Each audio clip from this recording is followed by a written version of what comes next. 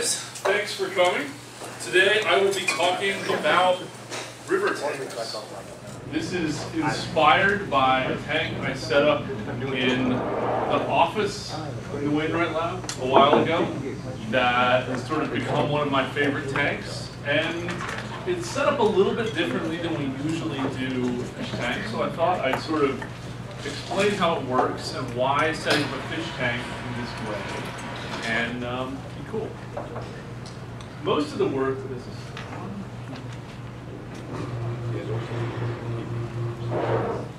most of the work we do in the Wainwright Lab involves suction feeding. This is a Nile perch about to eat a poor little bait fish. And what the perch is doing is increasing the size of its mouth cavity so water rushes there, and then the fish and the little bait fish in that area is going to be pulled into the fish's mouth. I'm not really going to talk about this today. I just wanted to show a video of a Nile perch eating fish. They're really cool. And since most of you will not have the opportunity to own a Nile perch, which is for the best, they get like 4 feet long. Don't do it. It's not good. I'll show you. Today is about replicating, in some ways, an environment that you see anytime you go to a stream. I'm calling these river tanks, but of course, a river has a multitude of different habitats. What I'm really focused on here is sort of shallow flowing streams with a lot of cobbles, and sort of fast water flow. And the first question when we start to look at this is like, why set up a river tank to begin with? Like, why bother? Like, my existing tank is totally fine. Why should I do this? Well, one reason is aesthetics. So when I see a properly set up river tank, that reminds me of collecting stickleback in Alaska or British Columbia or Washington. And there's a lot of sort of clean, cold water. Like, if you have a setup built around like flowing water over smooth stones, it just sort of seems like clean inherently. And so, like, it can be a really nice, relaxing thing to look at, which is funny because it's not really relaxing for the fish. They're like fighting the current the whole time, but it's relaxing for you. Another thing, which may be even more important, is that it can setting up a river tank can let you look at natural behaviors. So fish that you never really thought were interesting or important before can sort of take on a whole new life when you place them in strong currents. And a lot of freshwater fish, maybe even a majority of freshwater fish in the trade, are actually found in flowing water and really appreciate it. So now I'm going to walk through sort of the elements of a river tank. We're going to talk about things you can put in, and then I'll show you 2 examples, one from a few years ago and one that I'm running currently. First thing you need for a river tank is a tank. And that's great. I mean, that's wonderful, but like, what sort of tank? What lends itself to being a good river tank? Well, what I've found is that you really want a tank with a large footprint. You don't so much care about the tank being particularly deep. You just want to have a lot of area to put cobbles and gravel and to give the fish a lot of areas to move around. River tanks, because of the way the flow works, can sort of change which areas in the tank fish tend to go to. And so you'll maximize the places the fish have available if you have a tank that's either kind of long or a tank that's fairly wide, but tall doesn't really help you right. And then you have your tank, that's great, you're going to put something in it. The substrate that works the best for river tanks is gravel. You can use sand, but if you have really strong flow, particularly from a power head, and I'll talk about that a little bit more, what will happen, and if you've properly set up the flow in your tank, is that sand will start to blow away from the corners of the tank and pile up in other areas. which happens in our river naturally. So a lot of these streams have larger rocks and gravel because finer sand is just washed downstream. If you want to find an area, a river habitat with a lot of fine sand, you'll find that closer to where the river meets the sea.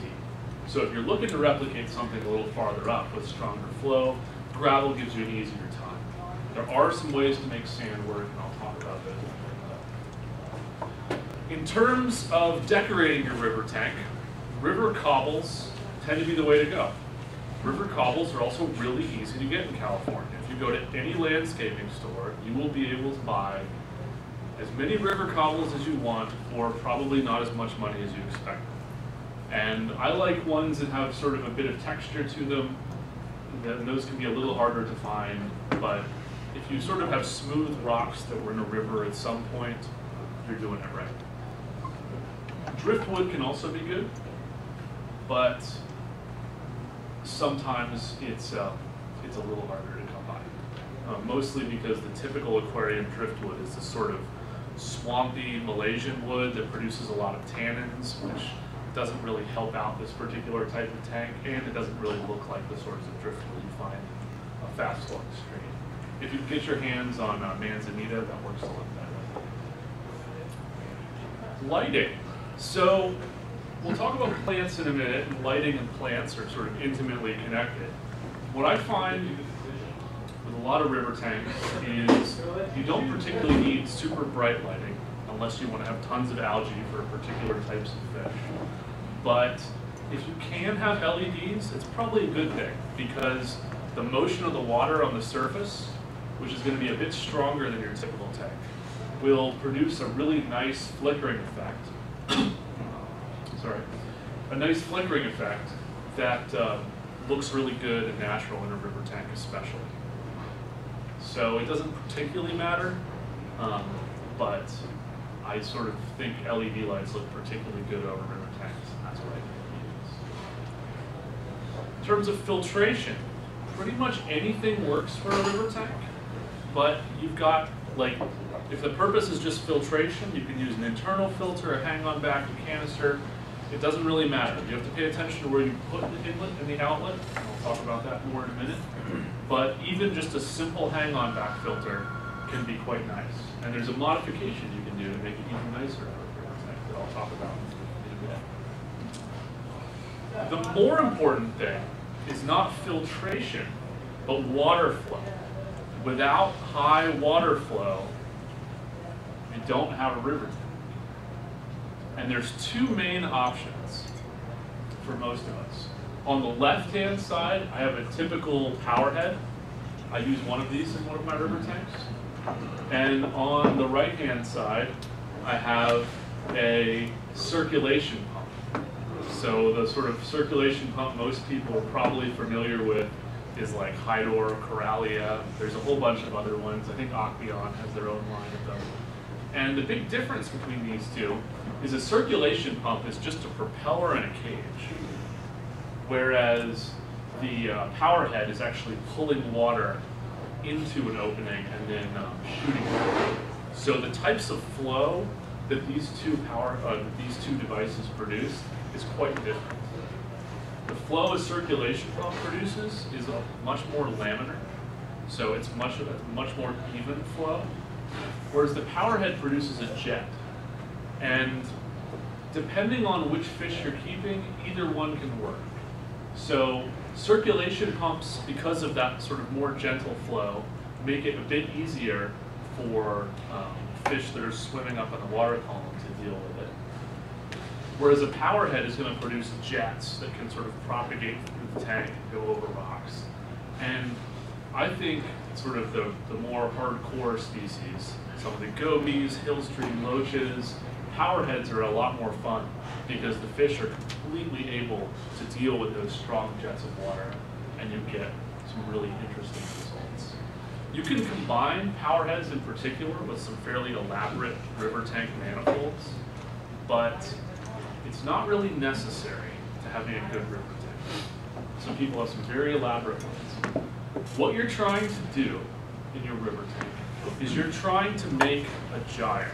This has sort of been shamelessly stolen from the coral reef people who use this to keep afloat in the corals, but it works very well for this one application in freshwater. The idea is that you never want to do anything to stop the water from traveling in a nice circle around your tank. And so where you position your inlets and your outlets, as well as things like power heads, should all be set up in a way to increase the momentum of the water. It wants to all be pushing the same way, and that will produce a very particular pattern in your tank. And it works quite well. When I first set up a river tank, I would do things like this. I'd take a power head, and I would have the inlet on one end, and then I would run the tube over to the power head and have the outlet. You have the inlet on one side, the outlet on the other. I thought, hey, this has got to be the way to do a river tank, right? The water goes in one side and out the other. But I actually got less flow, and the flow wasn't as smooth as when I did it like this. So just by putting the inlet and the outlet close together on the tank was much more conducive to having one path that the water was traveling instead of lots of turbulence. Like, even though we want current in this tank, we don't necessarily want tons of turbulent water. That's going to spin the fish around. They don't really like it, most of them, some do. We want is just sort of something the fish can predict and move around in. Like a coaster. Yeah. And so when you're putting in power heads, you can easily put them on the other side of the tank. You just have to position them in such a way that you're going to get this circular design. And I'll show you some examples of this in a minute. So how do you stock a river tank? What sort of plants go into a river tank? What sort of fish can go in? What sort of invertebrates can go in? And are there maybe things that you shouldn't put in the river tank? So I'll show some examples here, as well as some video from my tanks. So plants. Lots of people here like plants. Some of our plants come from swampy areas where there's almost no flow, but other plants actually come from fairly fast flowing water. And the way you usually tell where a plant is from, or at least what sort of flows it can tolerate, is the shape of the plant's leaves. So think of a plant like a water lily, where you have a long stem and a circular leaf.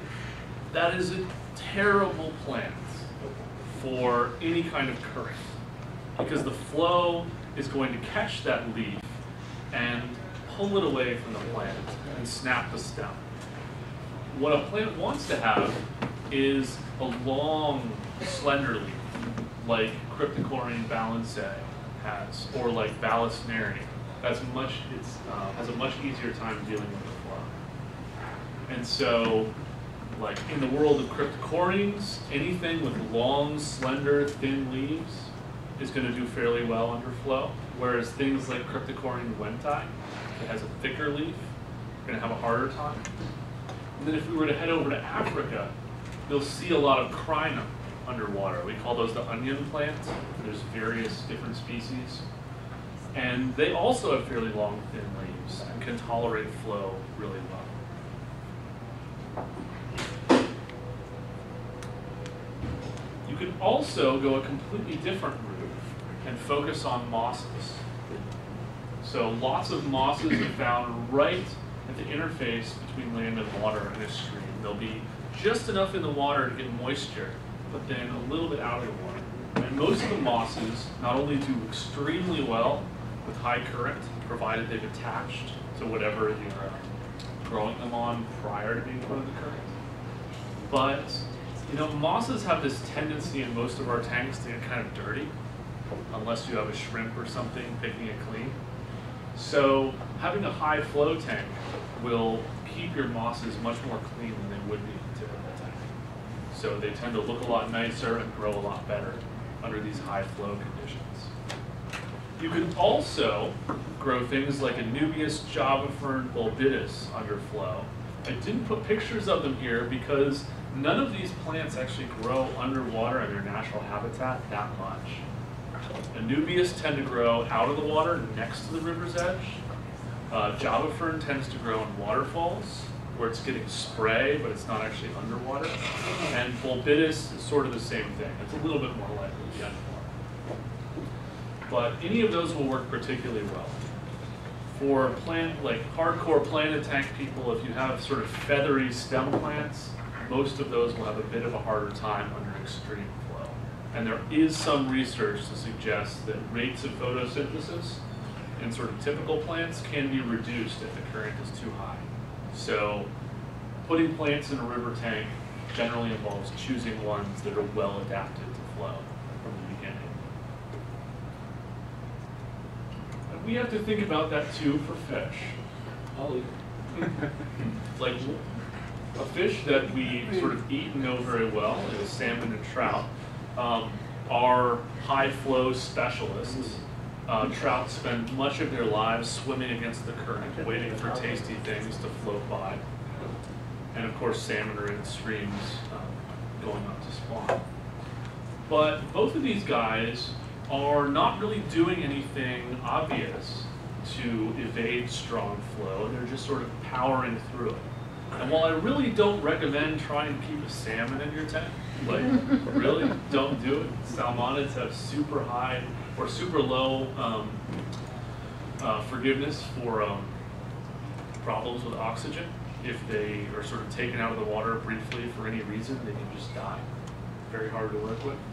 There are some fish, including some very well-known fish in the trade, that do really, really well under these high flow conditions. And probably my favorite for this are giant danio.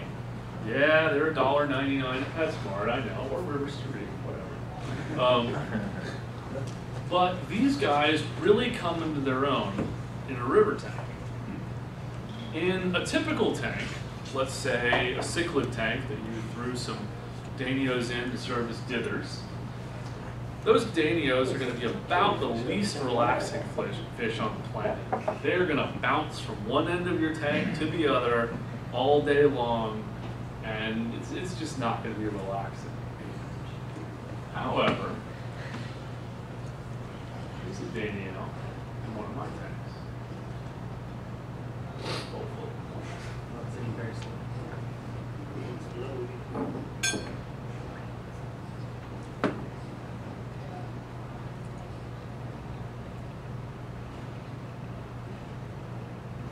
So this danio is actually fighting a very strong current. You can see it's super stressed out. Not really at all. The danios are built to withstand really strong flows.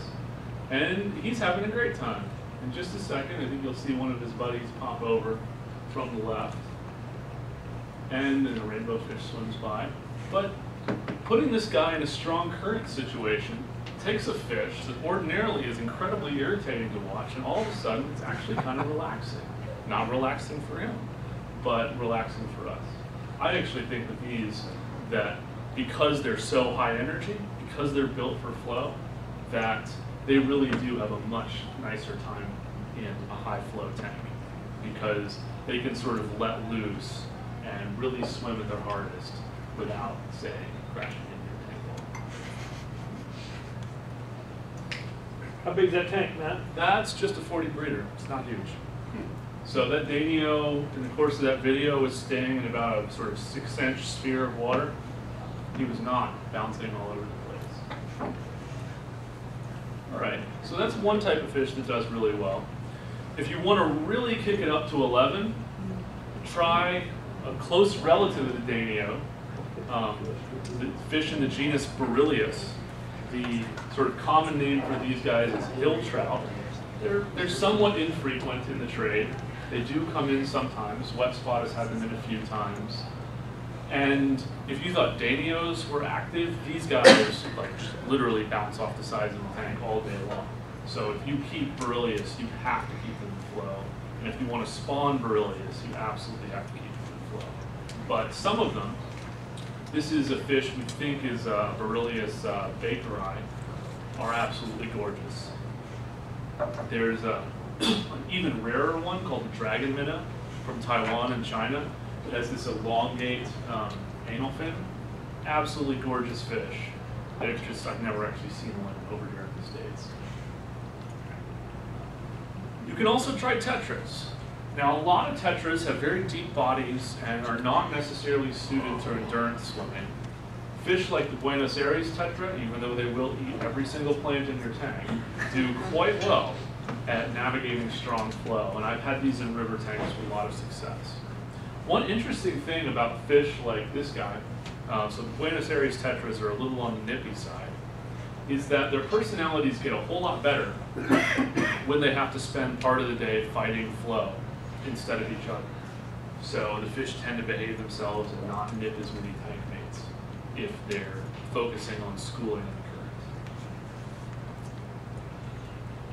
If you choose to go native, there's a lot of awesome minnows, particularly in the eastern side of the country, that do extremely well under high flow conditions. These guys right here, and this is the natural coloration, are rainbow shiners. They're from a super exotic location, Alabama. I mean, this is a fish that could put a neon tetra to shame, and most of the people who live in the state have no idea it's even there. And this is the spawning color, and they are just absolutely fantastic, magnificent fish. These fish, in part because they're so pretty, have actually been picked up by the ornamental trade. So a fish that was originally from Alabama is now being farmed in Indonesia, which is kind of a fun reversal from the way it usually goes, I guess. What do they look like when they're not spawning? They're still pretty nice. So they have, even the females will sort of have this slate blue color with lots of neon orange lines down the side. So even sort of before they get into spawning color, you have a fish that looks just as nice as 95% of all the Danium species out there. How big are they when they're adults and that? It's about 2 to 3 inches, not too bad. This is a fish that pretty much anybody can keep in a tank 20 gallons or bigger. And they're around. I definitely saw them at Wet Spot last year. And oh, at least you have some now. So yeah, they're around. And they're stunning fish. Well worth your time. But they're going to look their best in a river tank. Not cold water? They are cold water, but it's more of a room temperature thing. You don't want your water temperatures going above 80, or they don't really appreciate it, which is true for nearly all the shiners, except for maybe red shiner, which are also quite pretty. But really, as long as you take warmer, yes, they have time, but they lose. right, yeah, they don't really appreciate it. So yeah, as long as you're in a house where you don't have to worry about the tank temperature going above 80, these guys are going to be really great. How do they do in a community tank? How do they do in community tanks? Well, remember, so since this is a fish that likes a lot of current, if that sort of says some things about the way you have to put your community tank together. So if it's with other fish that also like current, they'll do fantastic. If you put these guys in a tank with sort of a little tiny hang-on back on the back that's not really producing a lot of water flow, then you're going to see these guys like swimming right next to your hang-on back filter all day long, like in a desperate attempt to get a little bit of water. So, He probably wants to know that they're very peaceful. yes, so they're extremely peaceful fish. They eat little insects off the surface of the water in the wild. They're not going to harass or bother anything, except, they do like to move around a little bit. Treat this about like a zebrafish, quite frankly, and you've got the right idea. So, rainbow fish are a personal favorite of mine in stream tanks. Rainbows, almost across the board, do really well. The deeper bodied ones, like red rainbows, are not quite as fond of very high flow. But that's about it. Some people, I haven't personally seen this, but some people have said that fish like the red rainbows, which can get this sort of grotesquely deep body as they age, like the males just get a little too deep of a body, that's not as likely to happen in a tank with stronger flow. But I haven't seen that personally. So I'm going to show you guys some Australian rainbows of mine. I got these from Wet Spot earlier this year. And they're in the same tank as the Danios, and they react about the same way. In fact, if you notice, there's actually a lot of similarities between the shape of the rainbow fish and the shape of that giant Danio. They both have a noticeably forked tail. They have a slender body, but it's not ridiculously slender. It's still fairly deep. And what we think happened with rainbow fish, they're not at all related to Danios. They're more closely related to cichlids, actually, is that when the ancestors of rainbow fish invaded Papua New Guinea and Australia, or the continent that would become them, the minnow niche was totally empty. There wasn't really anything in it. And so they sort of decided or evolved into this very minnow-like shape. And so there's a giant Danio in the background there. So we would say the shape of the rainbow fish and the Danio are an example of convergent evolution. You have a similar selective pressure, sort of swimming in a stream, producing a similar looking fish, even though the ancestors of both of those fish are totally unrelated and very different. All right. Not like that. Okay. Finally, there are a whole host of cichlids. A lot of them in Central America. In fact, I think we even saw a few months ago in Ron's talk a bunch of cichlids fighting the current. This guy right here is Theraps wesseli, a riverine specialist found in really strong flow. But a whole host of cichlids are found in noticeable flow. I'm going to show you the same tank, some Honduran red points of mine that also look really stressed out, right? They're just having no trouble dealing with a really strong current.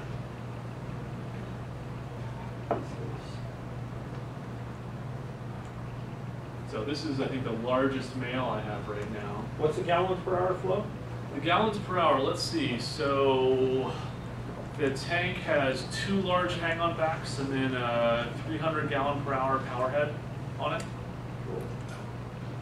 If you put in, it's a noted, like these fish are very much used to dealing with it.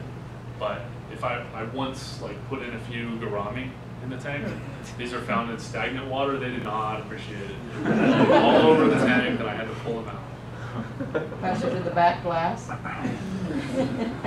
The nice thing about setting up a tank this way is because the flow is circular, a fish is not going to get, even if it gets tired, it's not going to sort of be pressed up against something necessarily. But all of these fish are able to tolerate the current really easily. Did they spawn in there yet? They haven't. They're a little. The male is about 2 inches, and then I have what I think is a female. The next closest is just over an inch. So I think the female needs to get just a touch bigger before they spawn. How did the rice fish do? So I have not kept rice fish in a high flow tank. They have similar shapes to rainbow fish. I would expect they would do okay, but I doubt they can handle the adult size of a rice fish is fairly small. Like a 2-inch one would be enormous, whereas a lot of these Danios and rainbow fish are closer to 3 to 4 inches. So I think they can deal with current. I wouldn't put them in as much current as I would give a giant Danio. Little rice fish? Yeah. When I collected them, they were in the lake, they weren't anywhere near. Right. That doesn't mean they don't go there, but they were in Lake Tahuti and the Tonga. So that doesn't mean they don't live in the stream, but that wasn't where it was collected. Interesting. The collection point for the collection point for the species description for Oryzius woweri, the neon blue rice fish, was in a little blue hole that was adjacent to a stream, so water was flowing out. So Like, I think they were in a little bit of flow, but not tons. Yeah, where we were, they were in Crater Lake. I don't know if it was the same species. Yeah, I'm not but it sure. Looked the same. Okay. But there was obviously no flow to Crater Lake. All right. So all of these are fish that are going to be swimming against the currents. These are fish that are able to deal with it. But there's another way for a fish to make a living in a fast-flowing stream. You can be a fish that hops. So in the background here is a sculpin. I don't particularly recommend sculpin as an aquarium inhabitant. Most of them are not really tolerant of room temperature, let alone higher than room temperature. But there are a lot of good candidates. And why is this a good idea? You have all these fish species that have lost their swim bladders. They now sit, so they just sink in the water. And they have to hop around on the bottom. Like, they look kind of cute when they're doing it, but not like champion swimmers either. So why is that a good idea?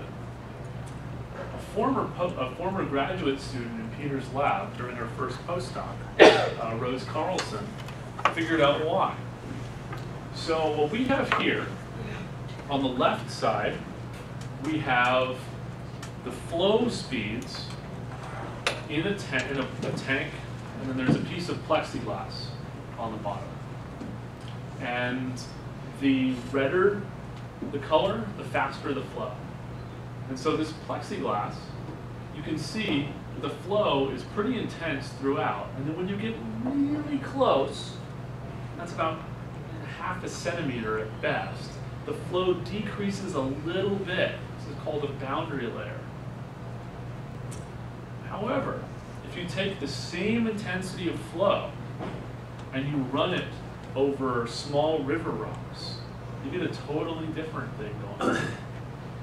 What you can see here is there's a band that's actually larger than 1 centimeter near the rocks where the flow is really low. It is like a tenth of the water speed, the water higher up. And then you also have this region, this green area, where water speed is half.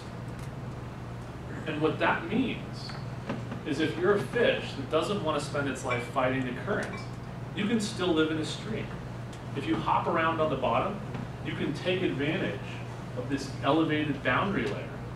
And this is probably why most of the species that have this lifestyle in streams tend to be very small or very skinny, so they can fit inside this boundary layer and not get blown away by the current. Classic example, the classic example of a lineage of fish that is specialized on this are the gobies. There are a ton of gobies. If you thought there were a lot of cichlids, and there are, there's 1,652 described species of cichlids.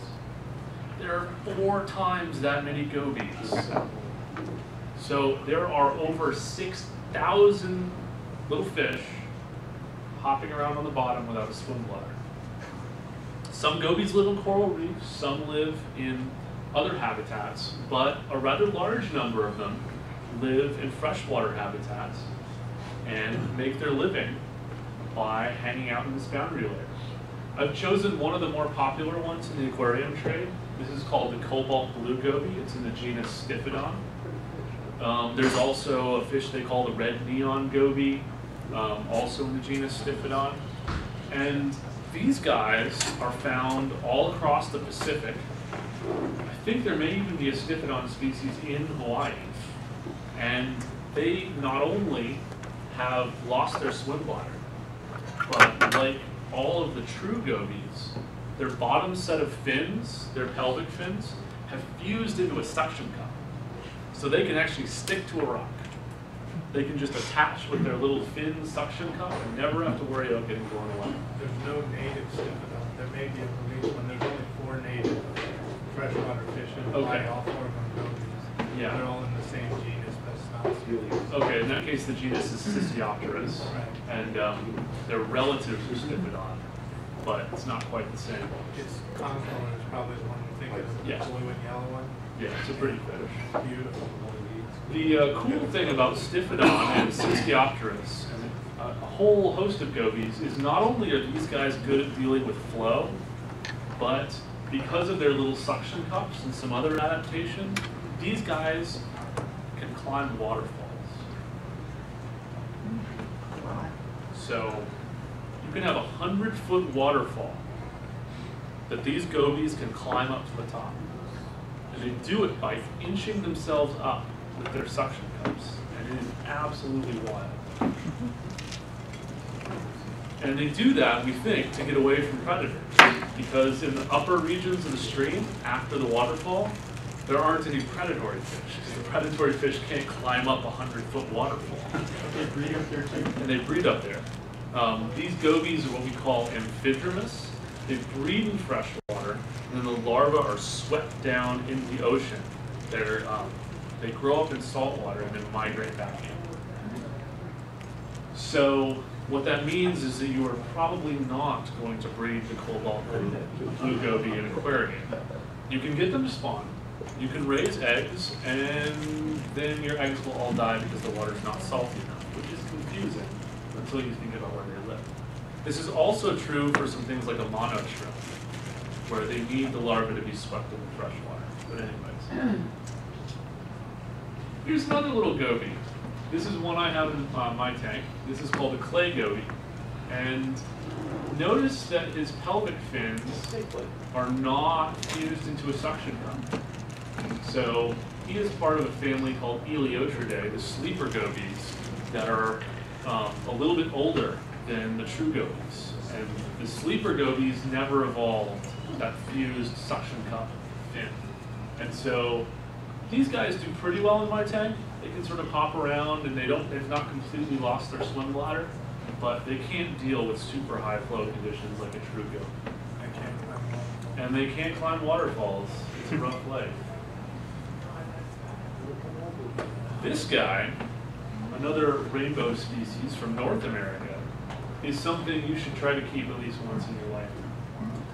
This is the rainbow darter. I believe the species name is Ephiostoma ceruleum. I think that's right. And rainbow darters are found all across the eastern U.S., and they are gorgeous fish. They get about 2 inches long. They only live for a few years, and they really do their best in sort of room temperature water or a little colder, and with some flow. And they are, for all intents and purposes, North American gobies. They hop around on the bottom. They don't have the fused suction cup fin, but they do have the swim bladder loss in the same way of moving around. But gobies and darters are not closely related at all. And in fact, if you go to South America, another lineage that we don't really think of as being like gobies has evolved into a goby-like shape as well. There's a group of tetras, of all things, that are called the darter tetras in the genus Cherasidium. And the darter tetras look a lot like North American darters, but they're not a darter, they're a tetra. It's another example of convergent evolution, producing fish on different continents that are totally unrelated to each other, that look really similar to each other. The darter tetras in Africa. And yes, so another group of tetras in Africa has also evolved, I think it's Nanocarax maybe? Yeah.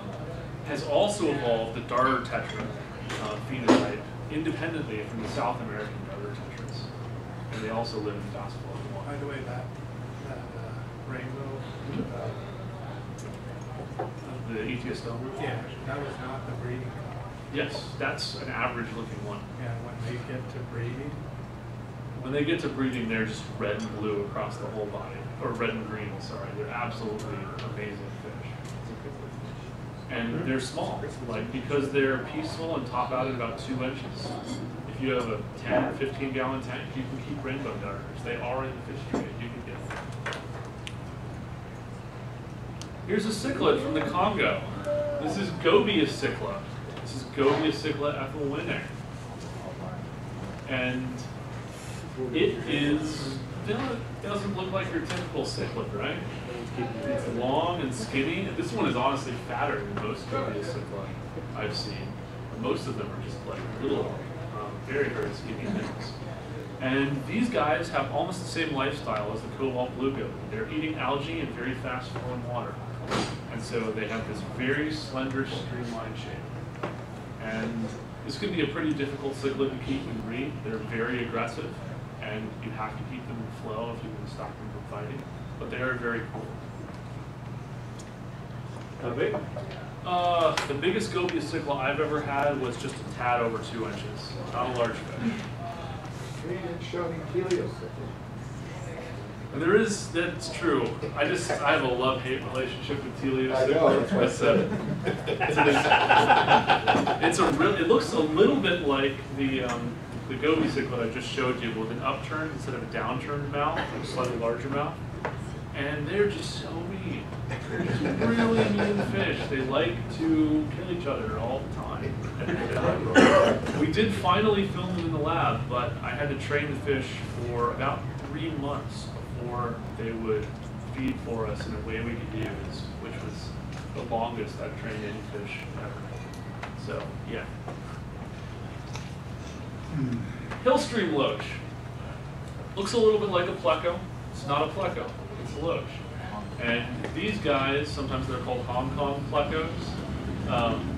And they're part of 7, it used to just be 1 genus. Now there's a whole bunch of them. Gastromyzon is the one we see a lot. Sualia is another, or Sualia. And these guys are really, really good at dealing with high flow. They've evolved an alternate way of sticking themselves to rocks. Instead of sticking themselves down with just their pelvic fins, they use, let's see if I can show you, their pelvic fins and their pectoral fins to attach to rocks. And they can deal with faster flow than you'll probably ever be able to provide them in an aquarium. I had these guys in tanks where the flow was just whipping other fish around. Even Danios didn't like it. These guys were totally fine. They can be a little finicky. Feeding them is not always the easiest thing. I had good luck feeding them on Rapashi algae gel, but they're quite fun to keep. Have you spawned them? I didn't. Mine, unfortunately, did not make it. In other words, he killed him. Yes. With the Rapashi. I mean, I'm not really sure what the problem was. The more likely culprit was probably the pH and Davis water, but I'm not quite sure. Here's another fish that Planet Tank people know really well. We call it the Siamese algae eater, Crossophyllus sinamensis. Here's the thing. Yeah, you also have close relatives, the false Siamese algae eater, Gara, flying fox. Almost none of these are actually found with plants at all. This is what a Siamese algae eater should actually do. So what this guy likes to do, he won't eat glass off the sides of the tank, but he really loves to just nibble bits of algae off of the rocks. And in fact, before I added this guy to the tank, the rocks were kind of green. And what he's doing is sort of hovering in the on the far side of that large rock. So he's really not having to deal with that much current as he sort of moves up and down. And they still have a swim bladder. It's a little bit reduced from something like a Daniel, so they can hop on the bottom. And you can see he's actually using both his pelvic fins and his pectoral fins to sort of prop himself up a little bit on the rock. And that sort of propping up behavior has not specifically been studied yet.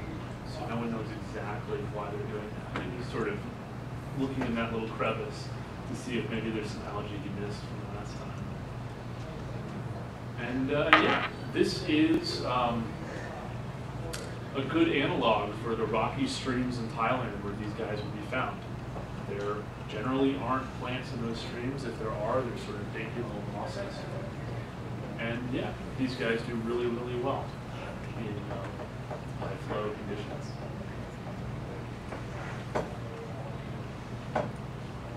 Cories do really, really well under high flow. Almost every cory has a really short body, and they're not very tall, so they fit into that boundary layer really nicely, and they swim along and do really well. A former postdoc in the lab had a colony of pepper cories that only started spawning in his tank once he added strong flow. The cories would spend all day as close to the power head as they could possibly get, and did really well. So, We've only caught them in strong flow one. what'd you say? We've only caught them in strong flow one. Yeah, it's rare to find Corydoras in completely slack water.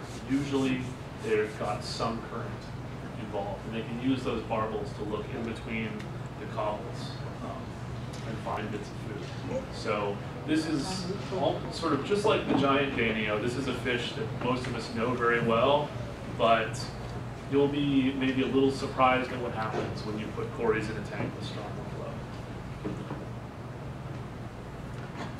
All right. Finally, a lot of plecos, not all of them, but a lot of them are found in strong flow. And the two groups that are almost always found in flow are bushy-nosed plecos, anything in the genus Ancestris, or anything in the genus Catastone. These are what we call the rubber-lip plecos. And these guys have a very similar ecology to that Siamese algae eater I just showed you. They're in flowing water, they're eating algae off of rocks. So put them in flow and they will not be stressed out, they'll do very well. Also, this is not limited to just fish.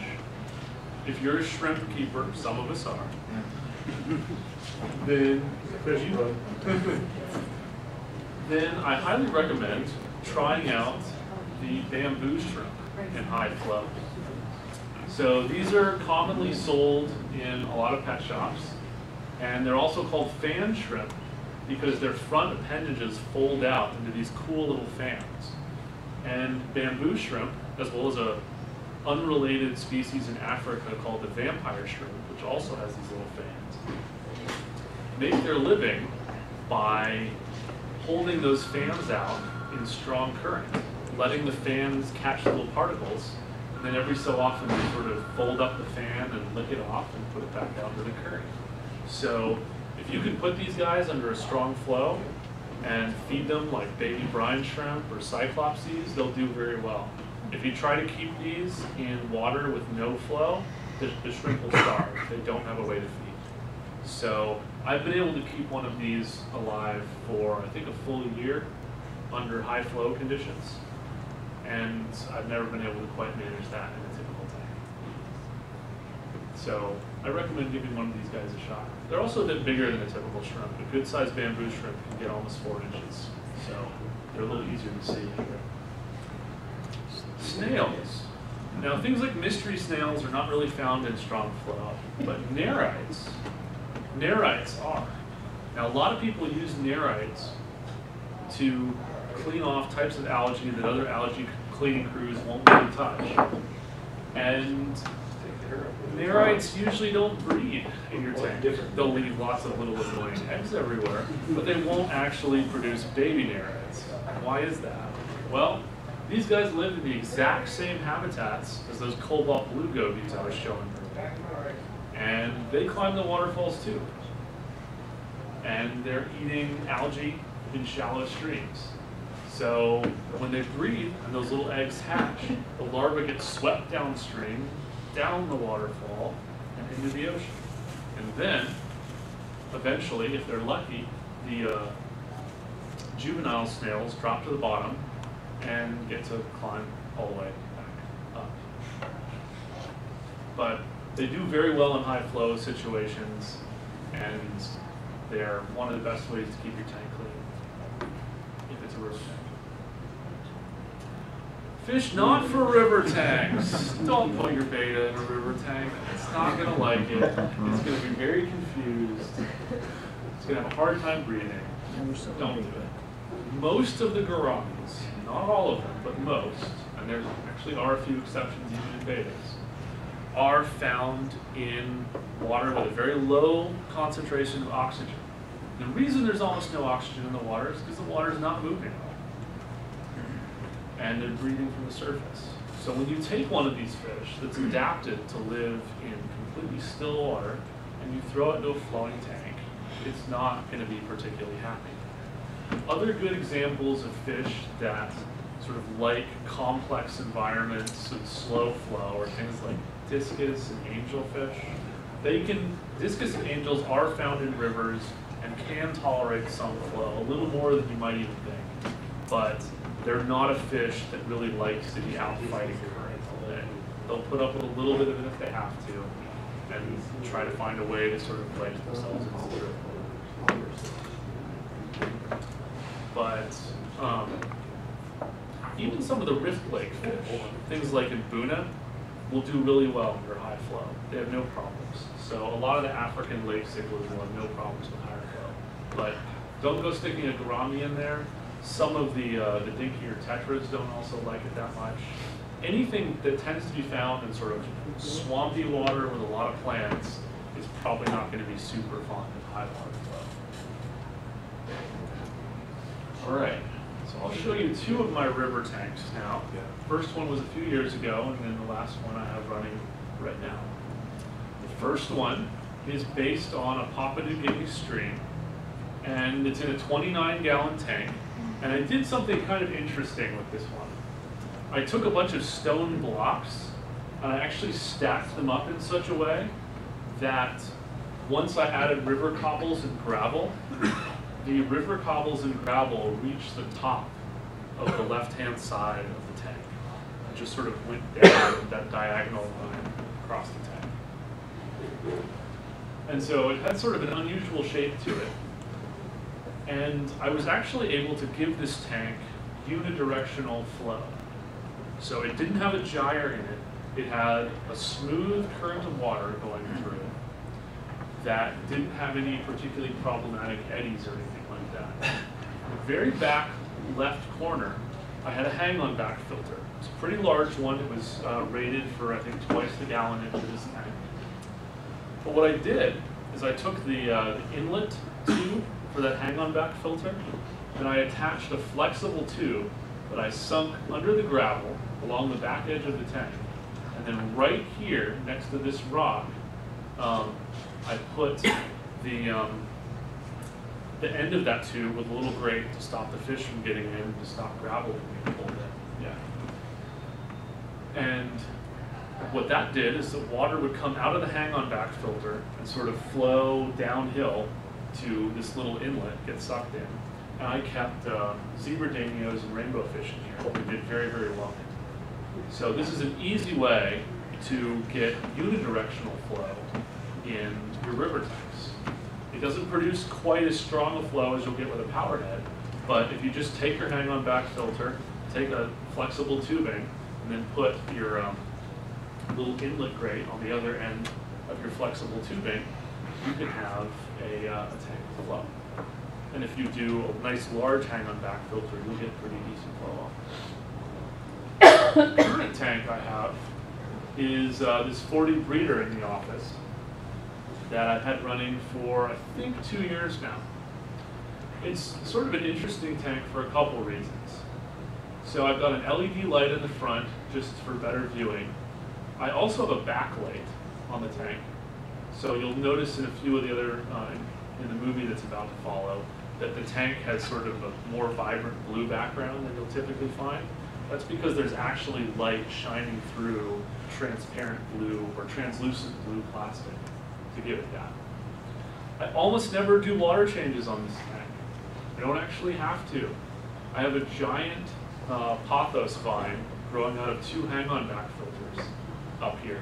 And the pothos vine gets direct sunlight for, I don't know, 6 to 8 hours a day. And so it puts out multiple new leaves every week. And so the left-hand side of this tank is just a wall of vines taking up the fish waste.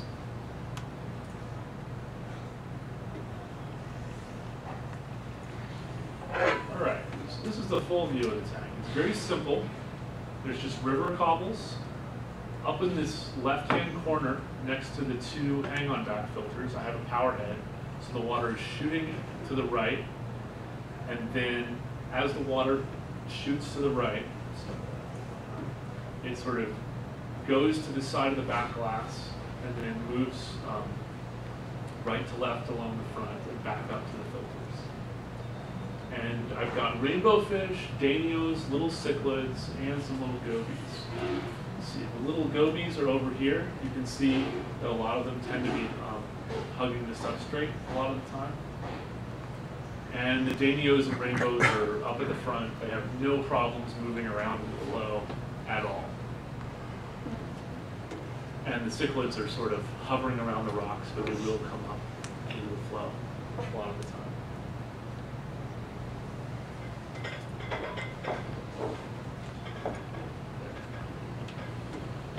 And with that, I hope I've showed you a little bit about what you can do with a river tank, and maybe inspired you to think about putting a power head in your tank and seeing how your fish react.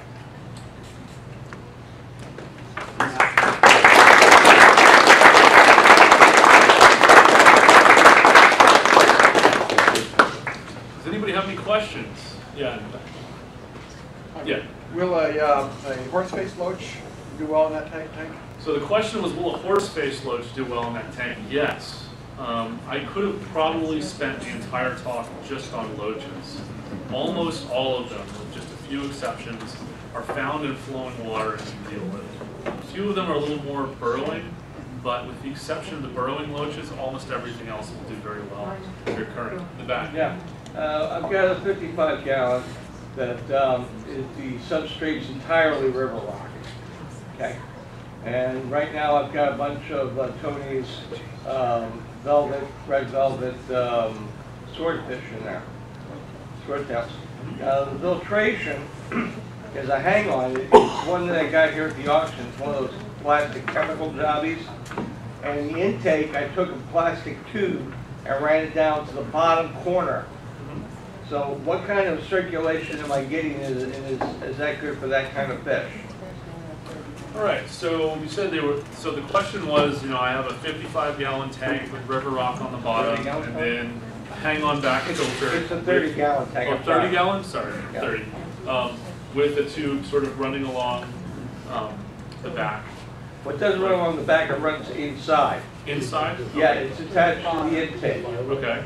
Well, it runs inside along the inner edge, right? The opposite corner? No. No, just down? It's down to the corner adjacent to where it hangs. Yeah, so Okay, that's across alright. the bottom of the tank. Okay, so it's not going the full length of the tank, just a little ways, right? Yeah. Okay. So sucking water from a corner. Okay, so that, putting the inlet in a slightly different location is not going to increase the amount of flow the hang-on back can produce. It's just going to possibly slightly alter where the flow comes from. My guess is that a small intake tube like that would not produce laminar flow, so it wouldn't produce unidirectional flow across the tank. Should I put it on, try to put a longer tube on it and extend to the opposite corner maybe? I would either do that or just remove it entirely and just have it like a typical hang-on back. And you said they were red velvet fish, I assume you mean red velvet swordtails. Yeah. Red velvet swordtails, even though they are sort of an aquarium strain, are the ancestors of those fish, are often found in the streams, not always, and can generally deal with fairly high currents. Some swordtails are found in lakes, but many of them are also found in streams and moving water. They're not that different than a rainbow fish, when you get right down to it. And interestingly, a lot of people have thought for a long time that the long tail of a swordtail was a real sort of impediment to the fish's ability to swim. So like maybe they would stay out of strong currents just because of those long tails. It turns out that a lot of recent research does not really suggest that the long tail is that is that problematic for a male swordtail. They do just fine and are not particularly hindered by having that long flowing tail on it. Now, if you had a fish, just really quick, if you had a fish with like a long fin morph, that didn't just have like one long tail, like one long thin strand, but the whole tail was long, they would have a very difficult time in flow. I'm planning to set up a 20-gallon tank for a vampire shrimp cavenensis. I've had some for several years now, and they're getting bigger and crotchety, and they seriously need a larger tank. And what I'm thinking of doing is putting up a filter, the foam filter stuff that can cover the entire inside of the tank with space behind it, and to have a filter on that end, and then send the flow either inside or outside of the tank so that it comes from the other end of the tank and is sending the water flow across the bottom or whichever place across, so that I have unidirectional flow. Can you comment on that? Do you think that's a good way to do that? And what level of flow for the vampire shrimp should I be considering? And if I want to put any other shrimp in there, what would be my upper limit? Okay, so let's see. So the question is sort of how to easily house a bunch of vampire shrimp, which are those sort of filter feeding shrimp holding out fans in the water column. And unidirectional flow is something you can do. The shrimp aren't going to particularly care. The shrimp are more interested in strong flow. So you can take a tank and just take a large circulation pump or a power head in sort of the back, let's say the back left corner, and that would produce a lot of current. What I think, so what you want for the vampire shrimp is you want to maximize the area of the tank that they can grab onto and that there's flow running over. So vampire shrimp have these very sort of claw-like or fang-like legs, really. That's where they get their name from. But they don't use those legs to attack things. They use those legs to anchor themselves so they're not swept away by the current. So what you really want for something like that is a way for the flow to for your gyre to run sort of vertically. You want to have the flow coming across the top of the tank and then sweep down across the entire bottom and then back up to the filters. So the way I would do that is I would take assume you have a hang-on back on the tank right now? I'm not using that particular tank. I have a hang-on, the one that they're in right now, I have a hang-on with a fairly strong flow and foam filter. Okay. That's the other form of the tank. So if you were to just take that hang-on back filter and say put it on the left side of the tank so that the waterfall is essentially moving, the water will be moving left to right. Mm-hmm. And then you took a circulation pump or a power head and put that directly underneath the hang-on back filter's waterfall, then that is going to encourage the water to move very quickly along the surface, move down, and then move across the whole bottom of the tank and then back up. And a setup like that is going to give the shrimp a lot of places where they can hang out and get their filter feeding done. So I'm guessing the reason they tend to get crotchety is because the shrimp know there are a few good places in the tank where the flow is high, and they sort of bump each other out of the good places. It could be. I think I had 2 males and a female, and Oh, once they hit about that size, I think the female killed but one of the males. I've got some driftwood in there. I now have some 2.5-inch pipe in there with various things. She will grab the driftwood. I mean, this shrimp is this big, and the driftwood is like 14 inches long and about that big around. She will throw it up in the water column and is like, I'm going that way. And she's pretty powerful. When she wants something, she gets it. And I'm thinking she seriously needs a bigger tank, because the one male who still survives, he just doesn't get in her way. And he's pretty mellow when he's around her. The other one. So I have a collaborator. So a lot of these shrimp are found in sort of Cameroon and Gabon, and I've had friends of the lab visit these places. So this is actually pretty close to where Joe Cutler was, if you saw Joe's talk. And these shrimp, you can catch them in the streams, but you don't see them during the day. They come out at night. During the day, they're sort of hiding in little caves. So probably another way to keep the aggression down is to make sure each one has a little cave it can go into to deal with. Yeah, I've got about 6 caves at this point, so that did help. Have you had white clouds in your tank? I have. So let's see. Before it became a Papua New Guinea stream tank, it was sort of Matt's random stream tank to toss fish into. And I did put white clouds in there, and they were really fantastic. in that tank. They were sort of displaying to each other all the time and swimming against the current. And I felt like the sort of system of taking a hang on back and then running the inlet to the opposite side of the tank to give it unidirectional flow sort of really enhanced the tank, because all the white clouds were swimming the same way all the time, and they were just really fun to watch. Did it condense their schooling, or? It did, and I've noticed that especially with the giant danios. The giant danios don't really school that often without the high current, but if you really turn the current up, then they sort of put themselves into a little V formation and swim around. Any other questions? What, for other shrimp, say like the cherry reds or amanos or whatever, do they like higher flow? And is it as high as, say, the filter feeding shrimp? So the cherry shrimp and things like crystal shrimp are found in streams. There's a few found in sort of swampy areas, but mostly it's sort of gently flowing streams. So they can deal with higher current than you might expect. I would probably use those.